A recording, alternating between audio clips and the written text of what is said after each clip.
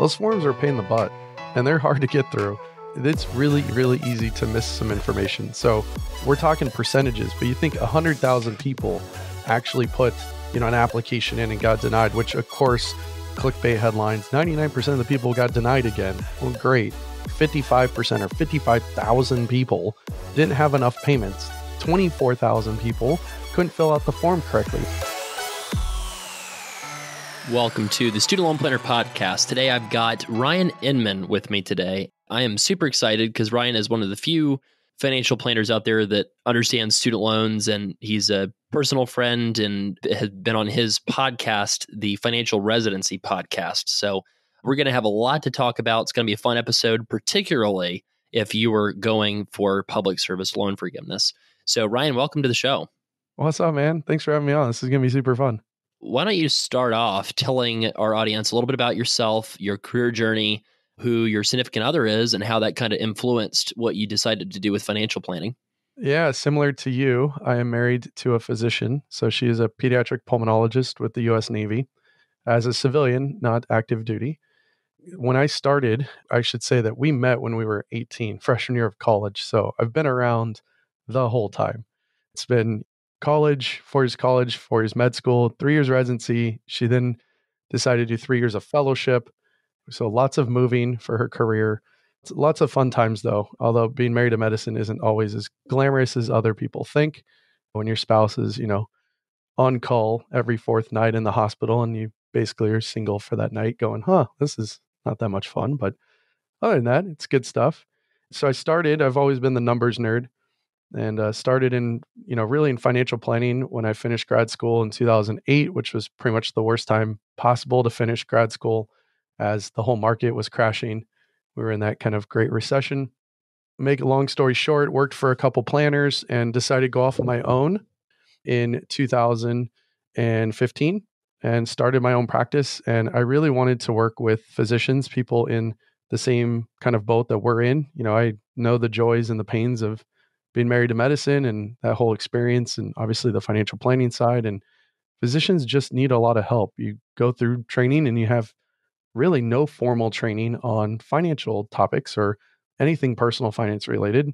And that also led to me starting the podcast, which I've been lucky enough to snag Travis on twice now to be on the show, nerding out on student debt. So it's an honor to be here and hang out with you.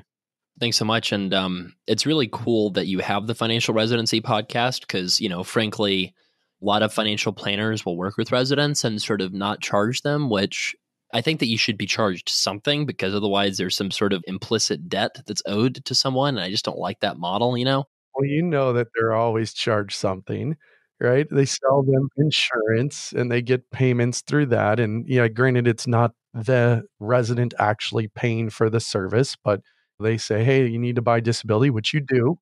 But hopefully it's from an independent agent, not from the planner who shouldn't have any conflicts of interest. There's always some sort of way they're getting paid, right? But, so a lot of residents, though, they just don't think that they can have the bandwidth to think about financial planning. And so it's helpful to have podcasts like yours that really goes into a lot of things specific to physicians. And obviously we have a lot more people listening to this than just physicians because our podcast is really targeted at all student loan borrowers that have a lot of debt. But we do have a lot of people depending on public service loan forgiveness, both physicians and non-physicians. So that'll be a really interesting conversation for today. A lot of these conversations that we're going to have are going to be applicable to a lot of other high-income professionals besides physicians. So really looking forward to it. So let's kick it off by talking about the latest statistics on PSLF. So just a little bit of a background, and then I'm probably going to ask your thoughts on each one of these stats. So we've had 1.13 million certified borrowers, unique borrowers, be approved for the PSLF program with at least one approved employer certification form. What are your thoughts on that number, 1.13 million? This student debt, and this is obviously going against even your business model, but like the idea that anyone needs to hire someone like you or someone like me to understand student debt is a really sad state for what we're doing. You're telling everyone, hey, you can go off, get this great college degree, sign on these dotted lines. They don't give them a ton of education. And then when they actually comes time to pay, there's 4,000 different things that they can do. It's super confusing, and they have to turn somewhere to someone like you that nerds out on this stuff to be able to explain it. The part that terrifies me is there's 1.13 million certified borrowers, and only a fraction, a tiny fraction of those people are actually interested in what they're doing and trying to get help and trying to find out how they actually make the lowest amount of payments or get the most forgiven. It's a sad state that we're in. And I know that we'll probably end up talking a little bit on some of the stuff that's being proposed, but it's a lot of people. That's an entire generation that's hurting right now. Yeah, and I guess one reason why I joke that like this time next year, student loan planners either going to be hiring a lot of people or we're going to be laying off everybody. It's going to be one of the two, because if you have everything forgiven. I think you're going to be hiring a lot of people, my friend. Like, I don't see this going away. And the whole idea of basically wiping the debt for everyone, I mean, there's no way that's going to happen fiscally. It's so irresponsible to do that. And then you have a whole bunch of people who refied. What do you do with their debt? Oh my gosh, that'd be a nightmare. I think you're going to end up being overwhelmed. Maybe we'll see. I mean, I think it's a little bit of a pipe dream to assume that some Deus Ex Machina is going to come and fix your loans and just eliminate the problem. That said, though, I don't count PSLF and that sort of magical unicorn solution to things as a lot of personal finance talking heads do. And that's because you and I understand the program, and a lot of these people that talk about it just sort of understand it from a dag nabbit, get off my lawn politically. This is stupid. I mean, that's the kind of. They read a blog post and they've become experts, is how that works. They don't nerd out on the details of the Department of Education reports and read 500 pages of proposed law like you do. Like, it's just that people they take the easy path, and that's okay. But then to go off and blindly state, hey, this is what's happening, is so incorrect. And it's incredibly frustrating. I know you probably get really frustrated reading and hearing some of the stuff that people put out. I mean, you signed a promissory note, and inside that promissory note, it talks about the Public Service Loan Forgiveness Program. And if the government decides that their big conspiracy is going to screw everyone and get rid of the program, or that the program isn't working and all these clickbait 99% that got rejected, and I know, Travis, you'll want to go into a little bit of why they got rejected. There's a stopple. It's like legally, they can't get rid of it. You've now acted upon this. You're in the program. And even I was talking to an attorney who works in student debt, and they're talking about just even all the new laws that are being proposed or even potentially coming down the pipeline are talking about truly new borrowers. This isn't like, oh, you've made 64 payments out of 120 and the program's going to get pulled.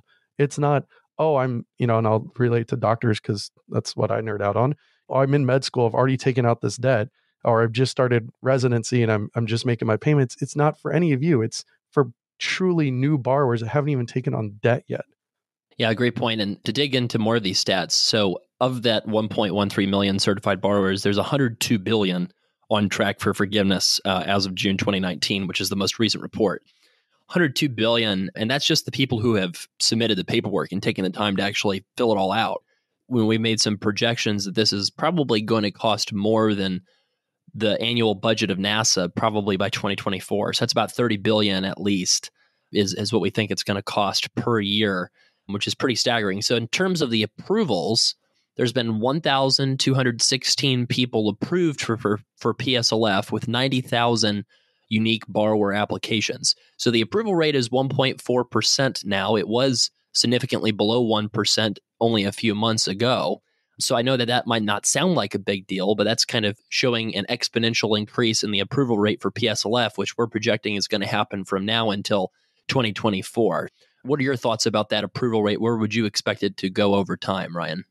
Well, and I think the number, and I don't know, correct me if I'm wrong on this one, but it was only like 1,800 people would actually be approved based on how the program was done. And I mean, first it was just, we're talking like ICR, right? Going back in history through 2009, and then IBR came out, and then in, what was it, 2013, it was pay, and then 2016 was repay. So we're not even in that much of the history of how many people could actually be approved. The idea that there was 90 or 100,000 applications that were still rejected, but 1,200 people, received forgiveness. That's amazing, because I don't think that the number was even that big to even start.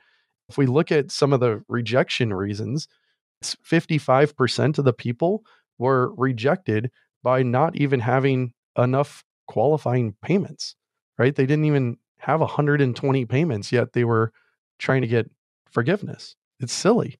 Yeah. And so we'll go through that a little bit more. I mean, yeah, to break down the stats, like this is what I like to tell people. So, you have 2010 and before, only about 20% of loans were direct loans, and only direct loans are eligible for PSLF. The loans before 2010 were FFEL loans for the most part, which are bank loans guaranteed by the government. Those are specifically not eligible for PSLF because the government doesn't want to forgive a bunch of debt owed to banks, because then the banks go out of business, right? That's a big nuance that people usually miss that are not familiar with student loans. But you have 20% of people that could have been eligible with the right kind of loans. And then you figure there's been estimates that say about a quarter of the workforce is in a not-for-profit or government job. So you figure 0.2, 20% times 0.25, right? So you're down to about 5% of total student loan borrowers that could have the right kind of loans and have the right kind of employment. But then we know that you also have to pay based on your income. You have to figure out the number of people that were on ICR for 10 years. So you think about that, you probably figure how hard ICR was to sign up for. IBR didn't come into existence until 2009. So the people that could have signed up for ICR, I think, are probably, say, 10% of that population, which is probably optimistic, could sign up for ICR at that time just because of how complicated it was. So you figure that 0.1 times 0.05 is like 0.5%, right? 0.5% prior to 2009. So 2009 plus 10 years of service means 2019, which is today's date. Statistically, you would actually expect that only about 0.5% of people would be approved. Obviously, people don't know this stuff, don't know the complicated rules to get certified for it and get approved for it. Let's read some of these reasons that people got rejected, okay? So this sums up to 98% of the reasons why people were rejected.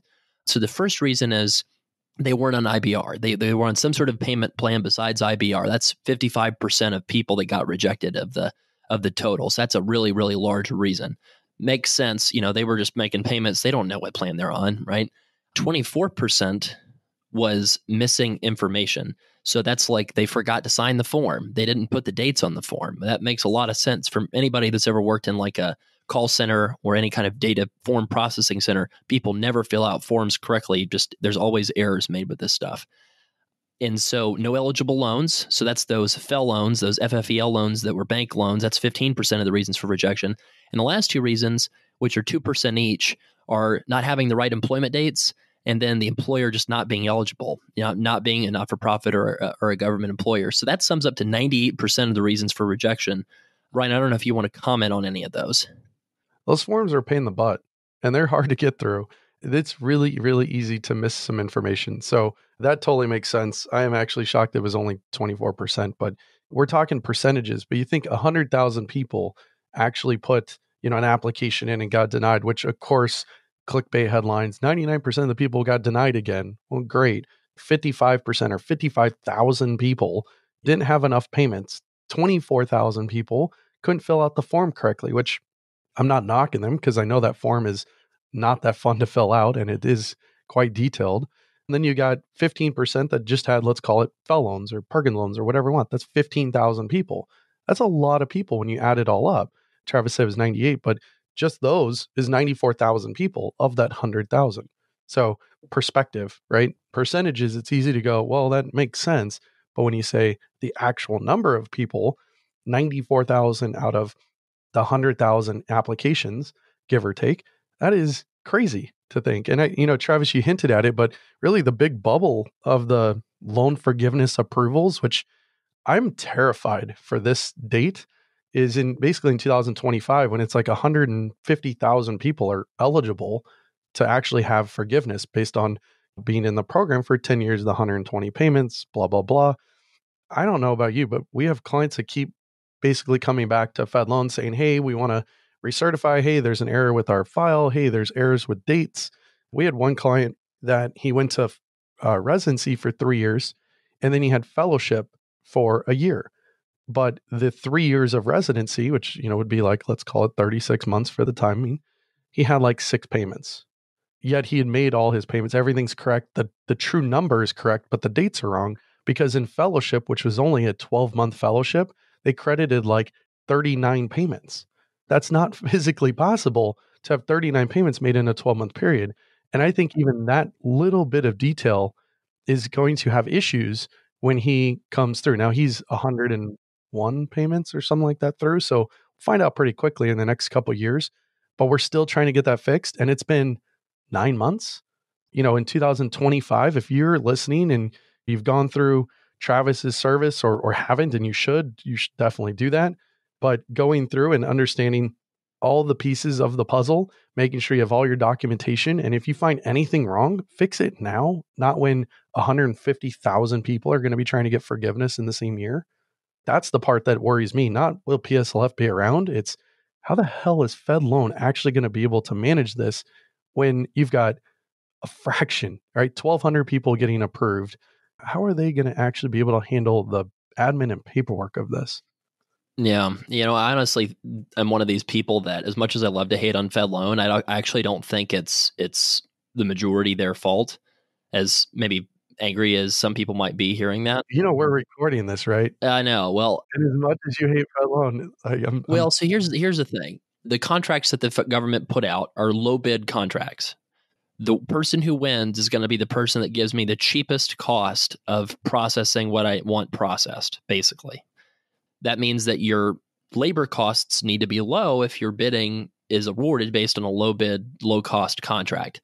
So that means I'm going to go to some sort of economically depressed area, right? You look at Navient, I think they are headquartered in some like former industrial town in Pennsylvania. I think Fed Loan is like, in like Harrisburg or something, right? President Trump, didn't he call that controversially a war zone from his airplane once when he was flying over there? Funny that this is being recorded, right? LOL. But so you have these low cost contracts that are awarded. Congress made this program to be extremely complicated because I think a lot of lobbying was done to protect those FFEL loans. So I actually know that a lot of these lenders still have some of these FFEL loans on the books, and they're wonderful sources of interest income for these lenders. These lenders are super worried about replacing that interest income when all those FFEL loans come off of the books.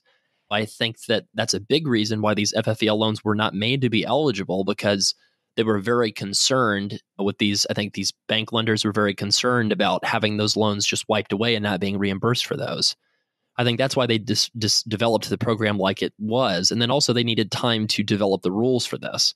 The beginning of this program is, of course, extremely messy. And if you think about it, there's a lot of programs like this the government rolls out that are extremely messy, right? I'm sure the beginning of signing up for Medicare was probably not very easy.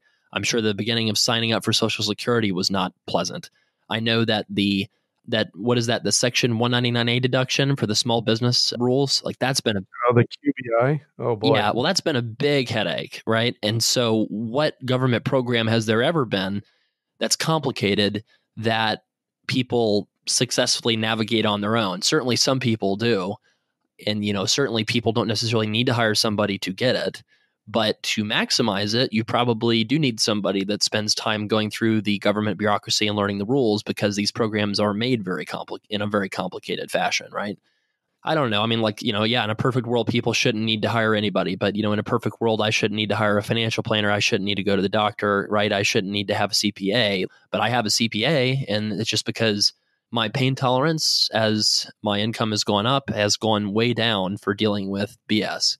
And a lot of the forms that are asked for state and local taxes and federal taxes and the proving things, I mean, it's just a giant unpleasant experience. If I can pay to avoid an unpleasant experience as my income has gone up, I'm very happy to do that.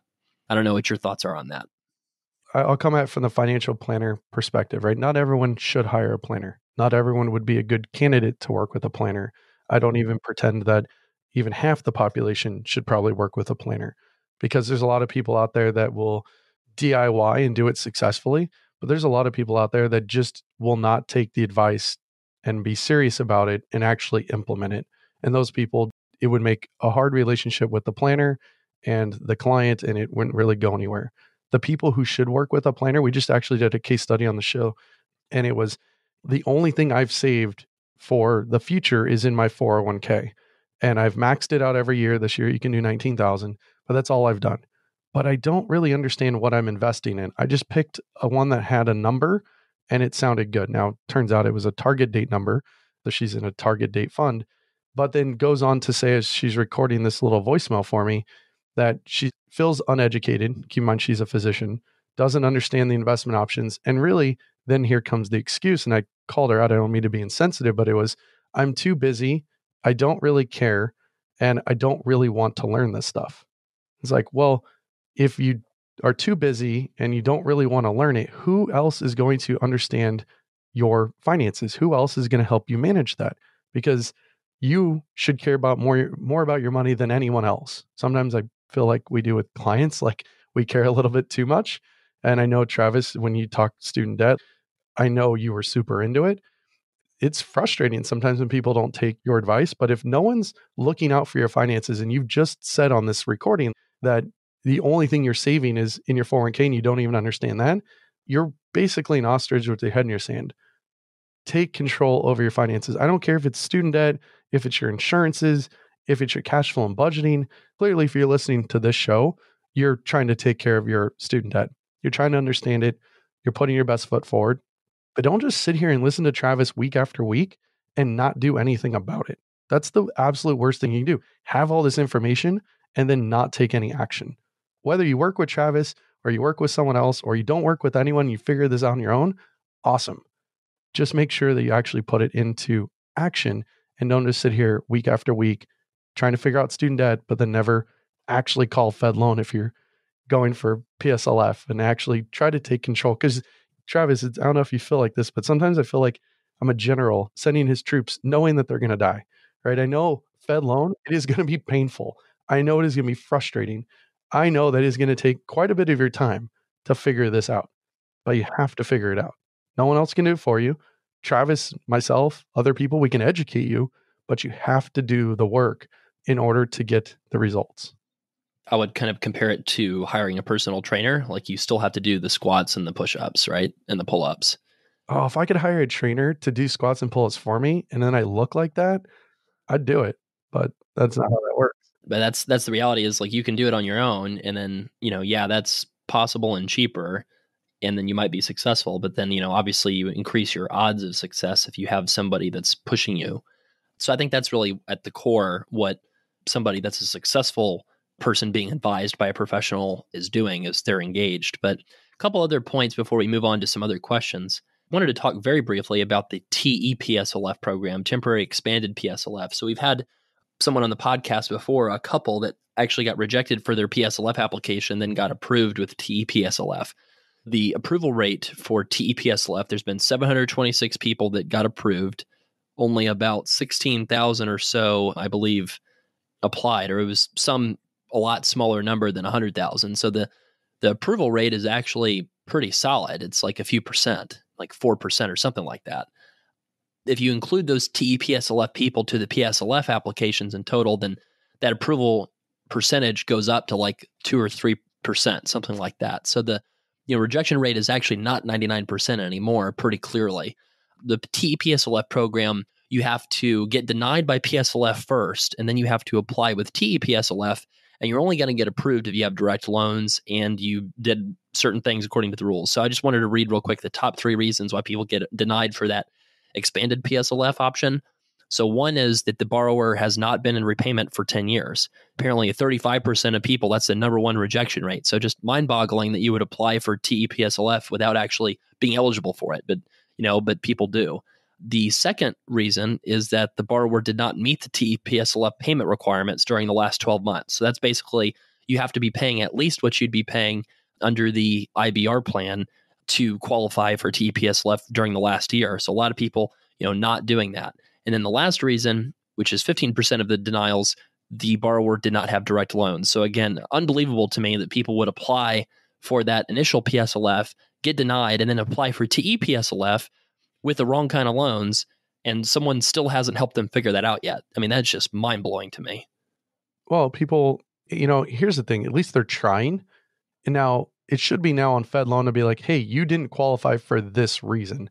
Now, we know that's not going to happen, but in a perfect world, that would have been amazing to have actually the servicer say, hey, you might have been uneducated now when you applied and got rejected, but here's the reasons why you got rejected.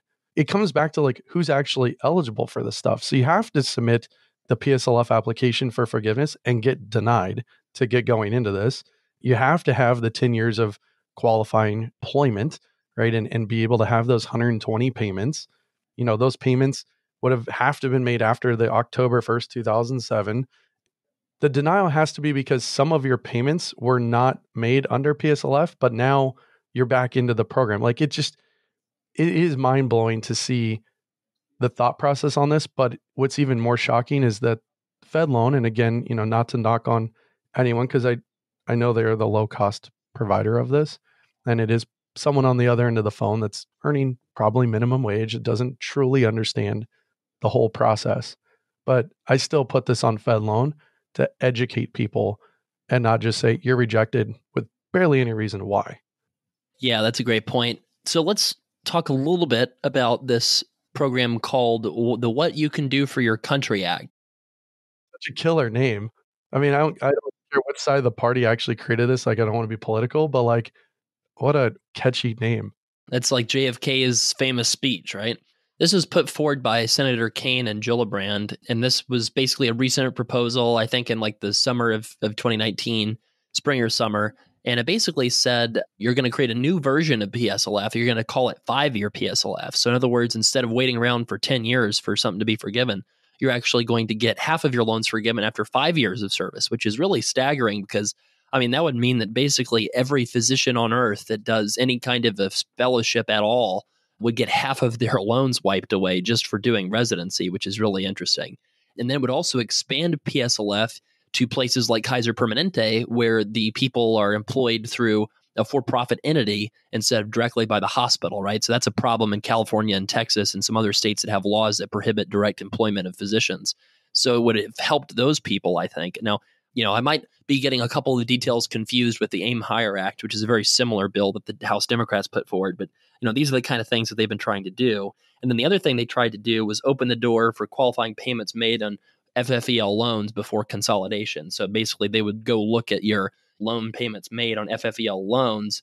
And then what they would do to get around that concern of the banks of getting paid back is, you just consolidate it. And now it's a direct loan and now it can be forgiven. Because what does the government care if you just forgive it all immediately after consolidating and paying the bank back, right? Now it's government debt. They can just wipe it away, right? So any thoughts on that? So, I mean, I think that's really interesting to me because it kind of shows you that the Democratic Party has moved away from that sort of President Obama stance of let's means test PSLF and only forgive a limited amount. And now they're trying to make it where that it's even more generous. I would, instead of the What You Can Do for Your Country Act, I would almost call that like What Can You Do for Physicians Act? I mean, because that's kind of what it feels like to me. It really does. So those that aren't physicians might not understand, but like physicians, they go through like 4 years of medical school, and then they usually come out and they have 3, maybe 4-year residency programs. And then they are now an attending, can go off and work in primary care, like a pediatrician, let's say. But if you stay a little bit longer, go through fellowship, you specialize or you subspecialize into something. So, like my wife is a pediatric pulmonologist who specializes in children's lungs. It took 3 more years of essentially training in order to be specialized. So, if they came out with this partial benefit, I would be going like, are we going to have any primary care physicians ever?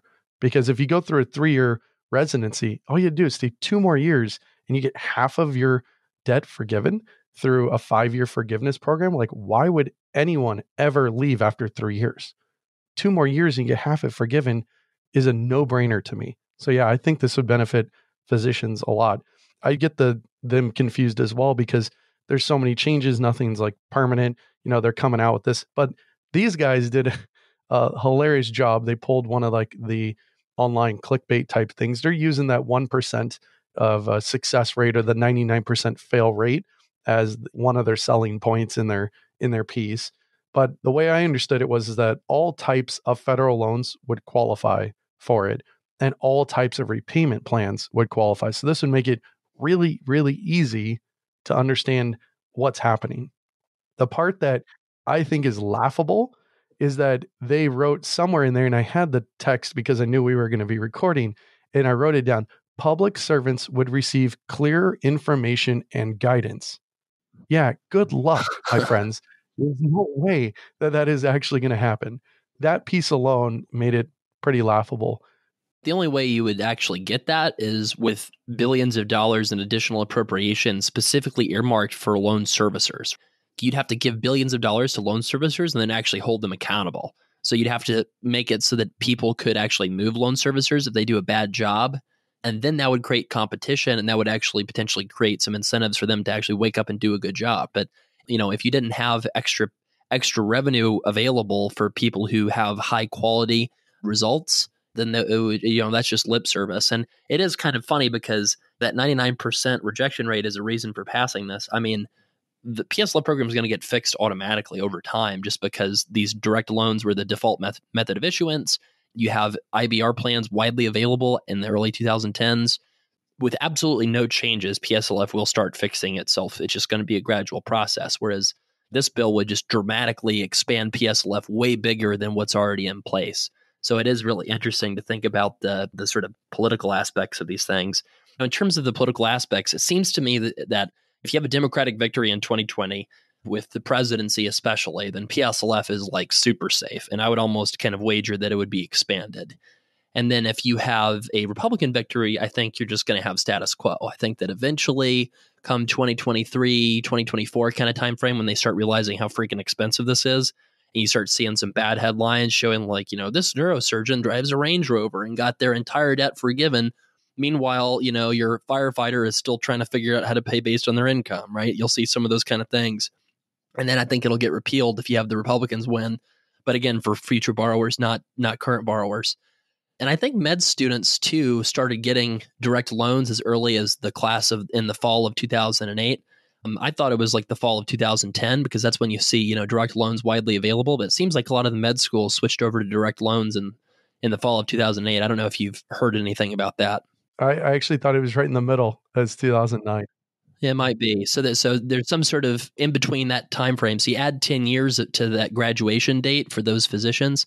So you're looking at somewhere between 2022 to 2024 when that first wave of physicians is going to get loan forgiveness. All the people right now are people that just happen to have fairly large balances from doing like 1-year master's degrees or undergraduate.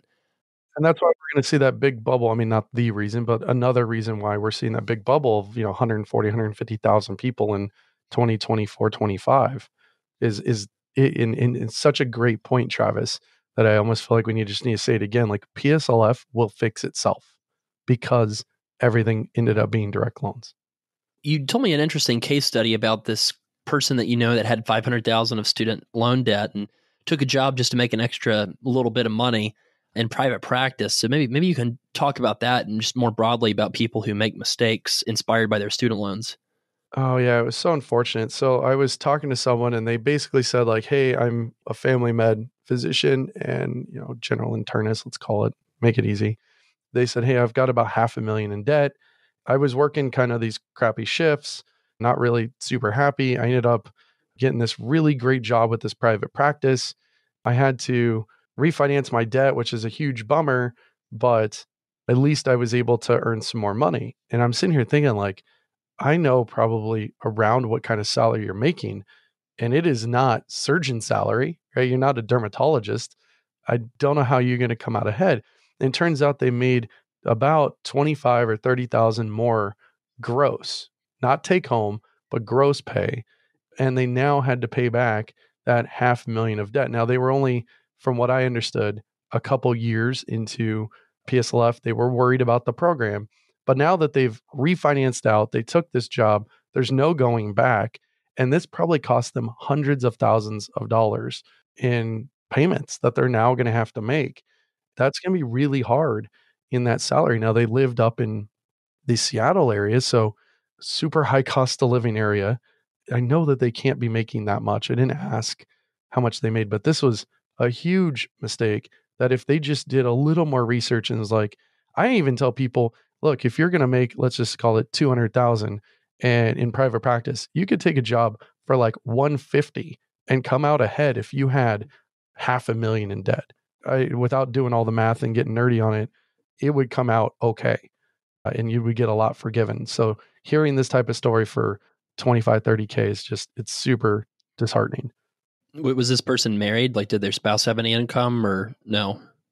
They were married. They weren't in medicine or anything like that. And I would guess that the spouse was under six-figure income a year. They're in a hard spot in terms of paying for this now. Yeah, I mean, that's actually like a great point where student loans are complex. And in my opinion, like the more and more I do this, the more and more I think that if you owe more than you earn, you need a plan, period. In my opinion, just to make sure that you're not making a mistake. And is that self-interested? Yeah, it could be, but I'll tell you why. Like that Seattle person is living in a community property state, right? So Washington State, community property state, that means when you file taxes separately, you equally distribute income on tax returns. If that person's making 250 and they've got a spouse making, say, like 90, so 250 plus 90 is 340. When you file separate, you distribute that household income half and half. So you put 170 on one return and 170 on another return. Under the pay-as-you-earn program for that person in private practice, that person's going to pay 10% of 170. Let's say that person has a profit-sharing plan or a retirement plan where they can max out those retirement, vehicles. You could probably reduce each person's share of the household income down from 170 to probably 150. And then if you look at the payment that they would make, approximately, assuming that they have kids, then you're talking a monthly payment under pay-as-you-earn of probably about $1,000 a month. So $1,000 a month monthly payment with this $500,000 loan, maybe you assume that they make another $1,000 a month that's going into mutual funds to cover their future tax bomb because they're in the private sector. So that's a total cost of about $2,000 a month.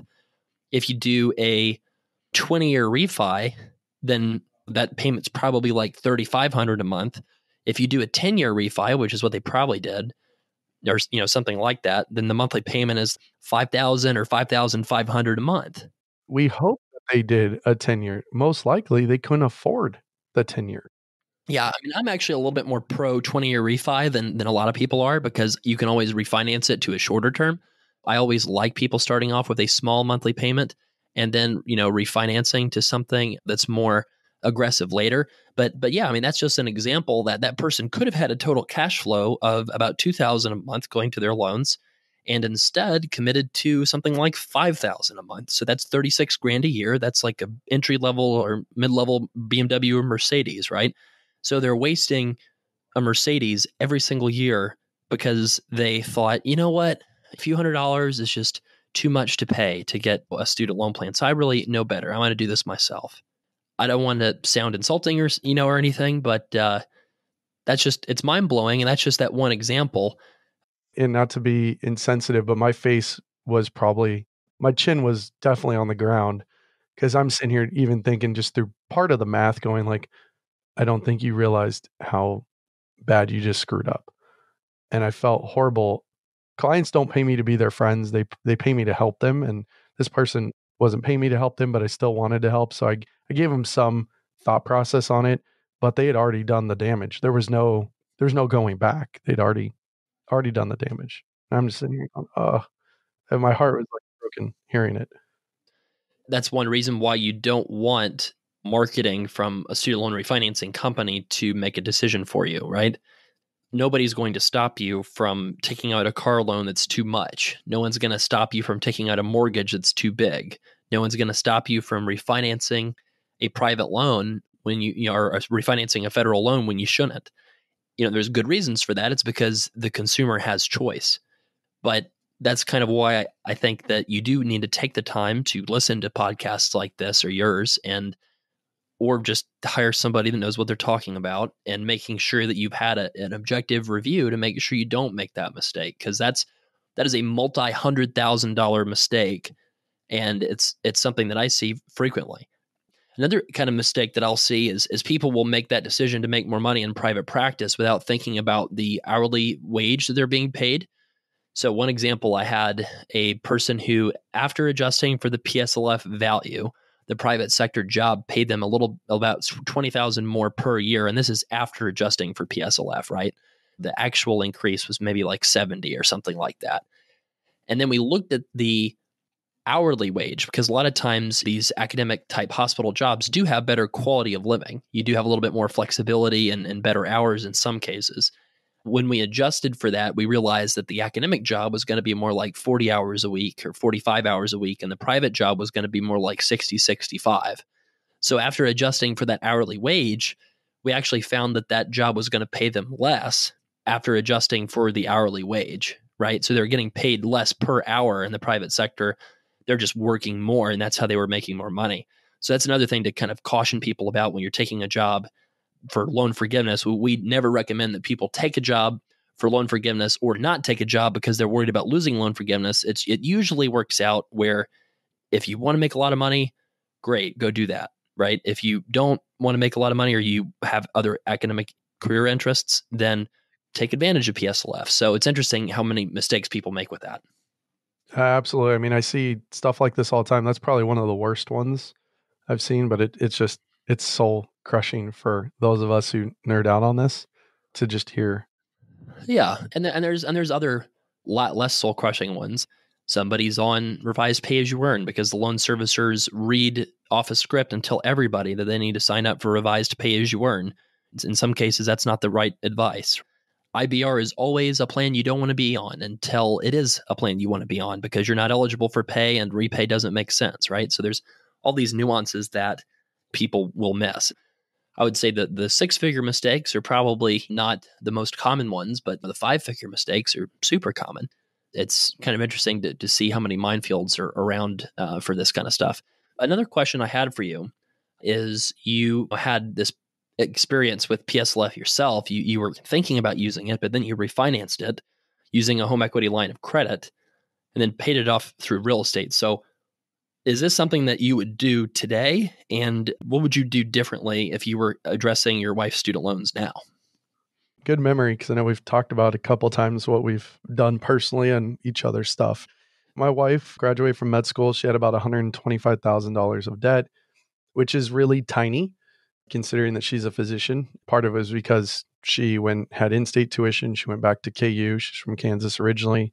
She lived at home. She did all the right things, wasn't taking out extra debt to live off of or to travel or to do anything like that. And I didn't really let her. So she didn't get into too much trouble. Our average client is 298,000. So the average physician that we work with is about 300,000. So she's started off really well. We got into the program and started filling out those ECF forms like really, really soon. She was about 5 years in. This is like middle of fellowship now. And she's about 5 years into PSLF. We had been talking a bunch about what she ultimately wants to do, where she wants to work, how she's kind of anticipating her career to look. Now, we had two kids in fellowship. So in a 3-year period, we had two kids. They're now 5 and 3.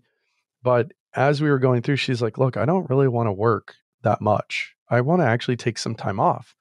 I'm like, that's cool. Like we can plan around that. We've always been the family that saved one salary and spent one salary.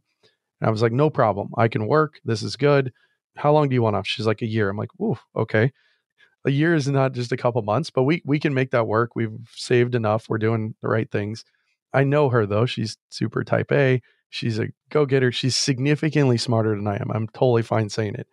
But I was like, deep down, I'm like, there's no way that she's going to take a whole year off. But as we went through this, it kind of made sense that where she ultimately wanted to work and what she wanted to do wouldn't be eligible. It wouldn't be a 501c3, that we'd stop the payments for 6 to 12 months, which is okay. You don't have to have the 120 payments consecutive. We ultimately made the decision, and I don't necessarily recommend this unless you're really sure, but we ultimately made the decision. Her rates were, weighted average was close to 7%. We refied using a HELOC on my mom's house, actually. At the time, you could write off that interest. Now you can't with the new tax laws that are coming in. They eliminated that, the interest for non-real estate being deductible. So you can't do that anymore. And I think the change there, Travis, would be, we were in San Diego, I'd probably just go with First Republic at that point with their super, super low rates as opposed to jumping through the hoops and the HELOC and all that. Ultimately, instead of making bigger payments to my mom, we made the minimums and we invested in real estate as Taylor was getting back into working. We had done that prior to her leaving fellowship as well. And we ended up, essentially, long story short, selling some of our real estate that was in Vegas, which is where our whole family's from, and then lump sum paying it off. Would it work today? Maybe. It doesn't mean that it was good or bad. It was actually quite risky, but my risk tolerance is quite high. But I would say, could you invest in real estate and ultimately pay down your loans? Yes. Would it work in the timing that it worked for us? Probably not, because the real estate had not appreciated that much. Now, as you're listening to this, real estate's gone nuts, along with the markets all throughout the country. So there's deals out there, but not that many. Whereas when we were investing in 2012, 2013, 2014, there was plenty of deals to be had. I like the story. It shows a different way that you can kind of tackle student debt or the way you're paying it down. It comes back to having a plan in place, talking through those things, understanding maybe PSLF, the numbers worked, but if your career doesn't want to go that way or you don't want to take that career, you don't want to just sit in a job that you don't want to do for the sake of student debt, unless it's six-figure massive amounts of forgiveness or I guess everyone's kind of got their own thing, but I would say prioritize the goals piece of that first. And obviously the math is very important, but it's not everything. Also, I guess First Republic, another big change is it's a lot harder to refinance with them.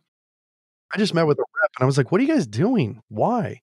Why would you be making this so hard? Like you have to have like 15% of the total balance of your loans that sits in an account with them that earns basically no interest and tons of to be within what 30 minutes of their brick and mortar bank, which is super old school. It's ridiculous, but it was not that way at the time.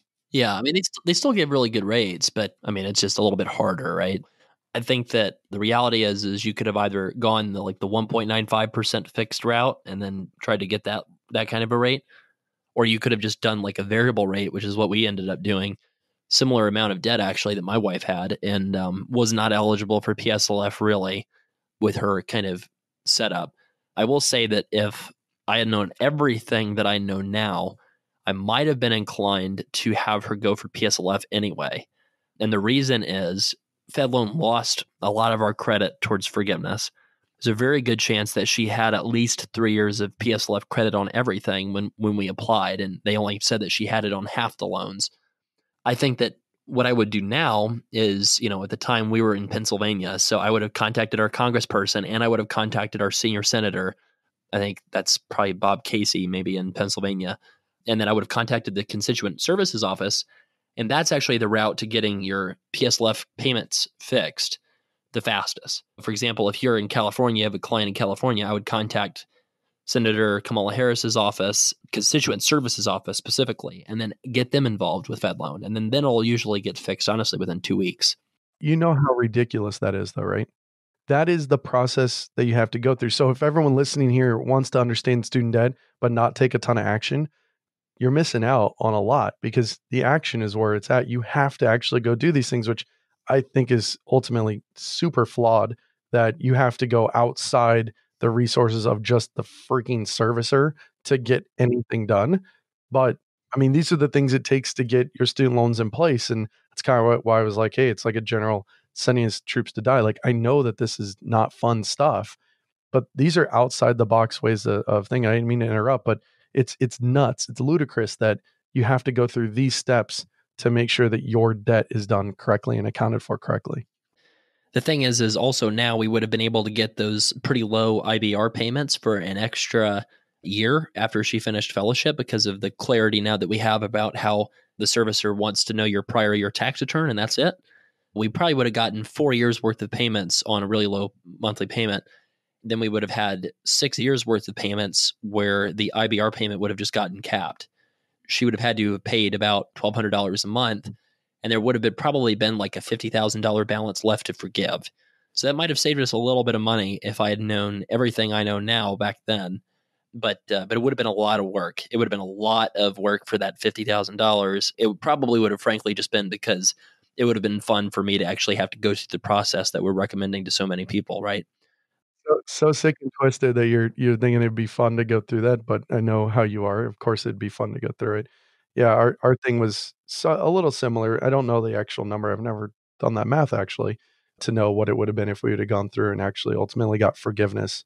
because I knew that we'd be breaking it up. It turns out we would have had a over 2-year gap in that. It would just have been not the right thing for us to do for that. Thankfully now we're student loan debt free, if you want to call it that. Definitely not debt free, have a mortgage, but student loan debt free at least.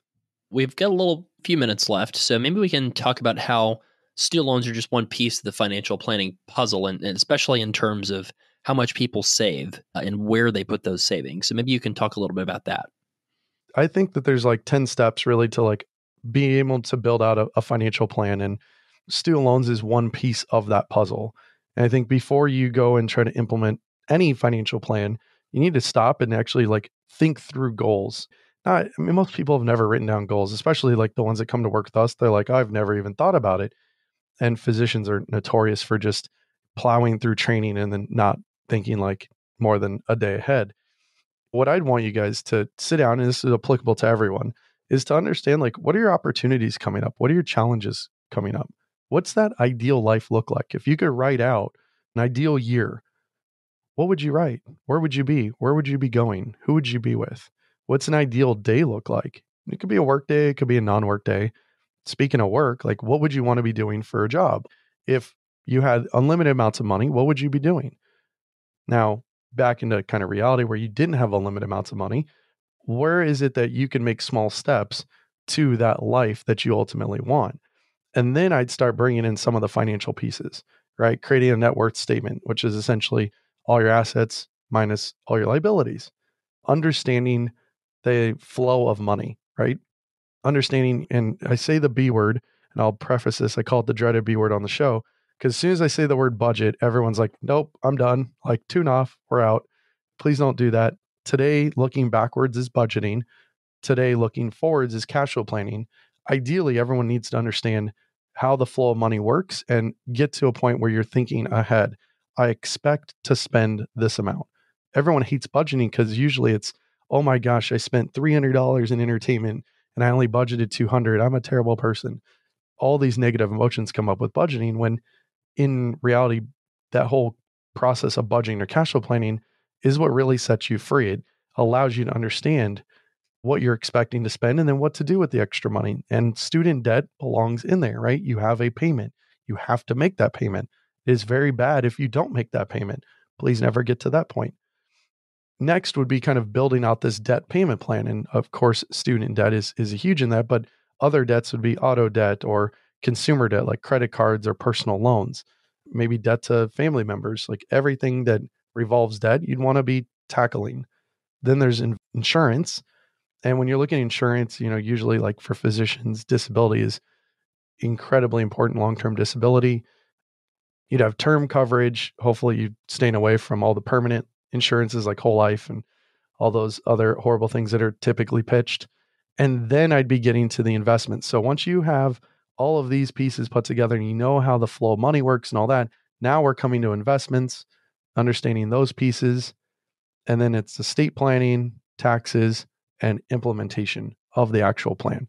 You're not making any changes until you work through kind of that whole process of a plan. You can hire someone to help you this, or you can do it on your own. There's tons of information out there to do it. I actually am writing a whole book on this that'll be out January 15th called Financial Residency, so self-titled, that will walk you through all these pieces. Getting back to, do you need to hire a professional or not? Most people know. But if you don't want to nerd out on this stuff, you don't want to go through these things, you have to understand it. Understanding student debt is absolutely critical, but it is not a full financial plan. And you need to make sure that you're thinking holistically. And there's the quantitative side and the qualitative side. And really, the goals are what motivates you. And you're trying to blend what it is you really want and have your money work for you to get that versus the other way around of, well, I went through and I hate my job and I can't wait for a Friday afternoon to enjoy the weekend. It's kind of ingrained in our culture, which is unfortunate, but it means that like you hate 60+% of your day to day. And that's a horrible way to live. Figure that part out first and the money pieces will follow really behind. That's great. Ryan, where can our community find out more about you and what do you want them to know? Yeah. So the podcast is called Financial Residency. Come hang out. It's been awesome. There's been some shows that Travis has done that we've nerded out on student debt. I know that Travis is 50 some odd shows in now. So there's a lot of student debt here that you can understand on his show, but we're really talking holistically. I look at it as going 5 feet down and a mile long, right? So I want to touch on every financial topic that you would need to be understanding or need to know about as you start to build out really that financial plan. Financialresidency.com. And then if you potentially want to work together, my fee-only financial planning firm where I work with physicians all across the country is called Physician Wealth Services. Awesome. So today's show notes will be at studentloanplanner.com/51 or just studentloanplanner.com/podcast if you want to see all of the shows that we have. Thank you so much, Ryan, for being on the show. I appreciate it. Thanks for having me, bud.